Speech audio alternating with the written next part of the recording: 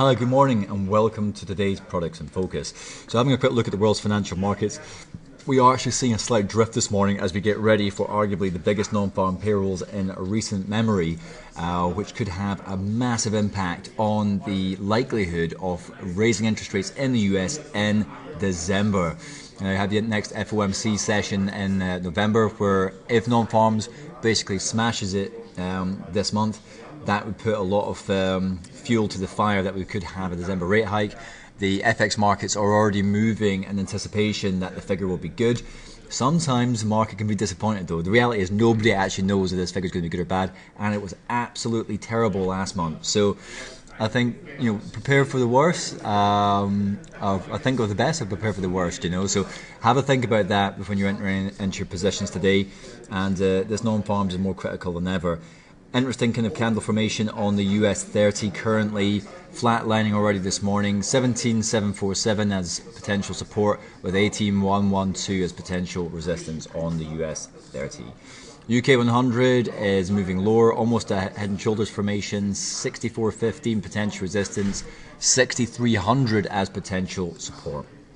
Then having a look at Japan 225, it's breaking higher at the moment with 19,104 being the potential support level, with a much higher level of 20,087 being potential resistance. We're trading above both moving averages. The other technicals are MACD slowing down here. We're not yet overbought on the RSI, and the slow stochastic is overbought, but no signal yet to sell.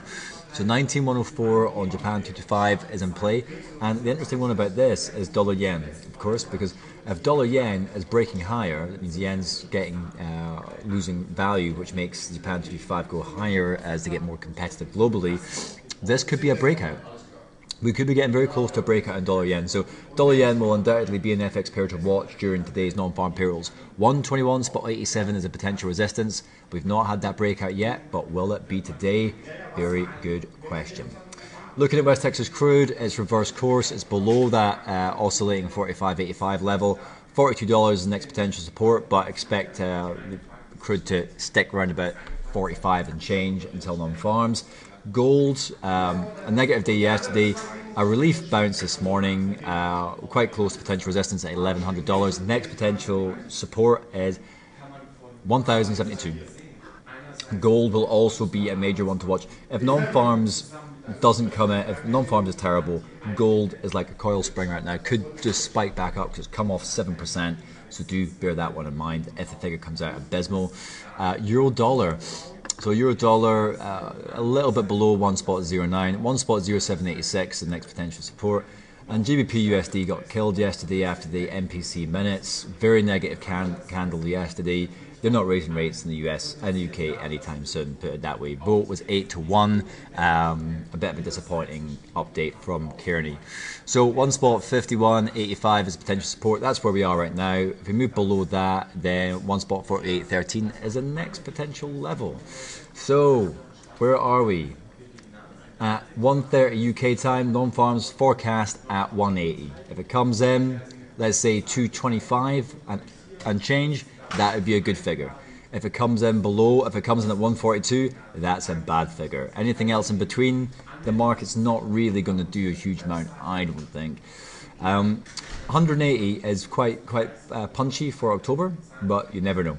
Unemployment is expected to remain at 5.1. Remember guys, we have a webinar. Go to support, live trader events, and make sure you sign up to Colin Sarkinski and Michael Houston's webinar to get the inside track. Starts at 1:15 UK time and finishes 15 minutes later. So if we fast forward past the weekend, you'll notice there Chinese trade balance data on Sunday 3 a.m. that can have a big impact. Red impact level, don't forget that. And then on Monday, not a lot, and Tuesday we've got more CPI Chinese data, also very important.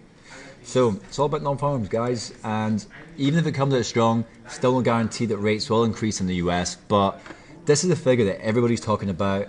It's a figure that all traders should be looking at, and make sure that you guys have a strategy as to what you're going to do on either side of that figure, and if it's positive or negative.